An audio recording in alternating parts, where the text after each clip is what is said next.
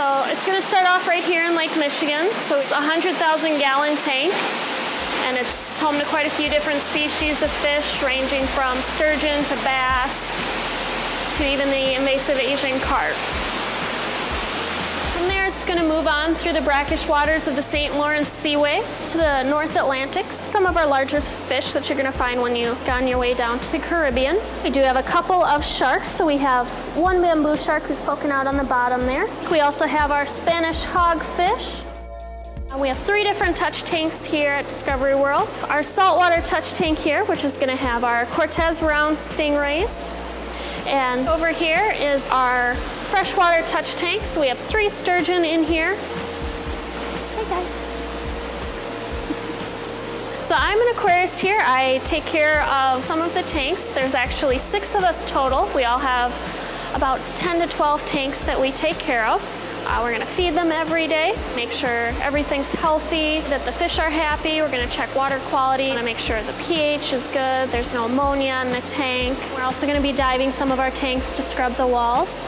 We suit up in dive gear, we get our regulators, we have an air compressor, we'll jump in. There's usually about 4 of us scrubbing all the rock work and the decor to get everything clean. I've actually wanted to be a scientist, and especially marine biology, since I could say marine biology correctly.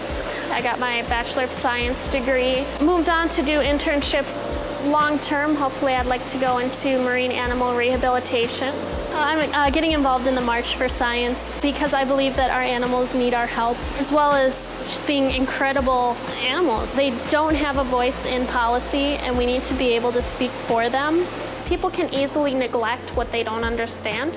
So by having aquariums, people are able to interact and see these species and learn more about them, and maybe that'll encourage them to care about it a little bit more. So these are freshwater species of puffer, and they are not going to get much bigger than this. We also have our axolotls, which are these little guys here. I love these guys. I think they're adorable. Some people think they're gross, but I think they're really cute.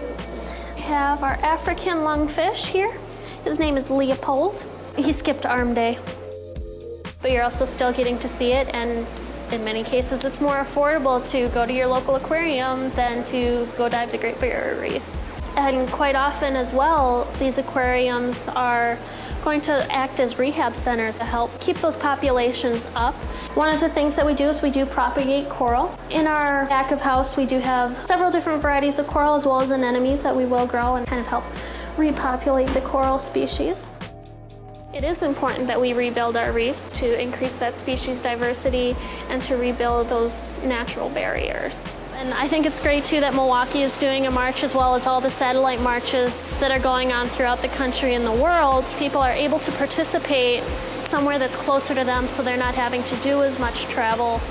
Absolutely, I am going to the march. I've already got at least half a dozen people I'm bringing with me. So I will be there, well, at 2 o'clock when it starts.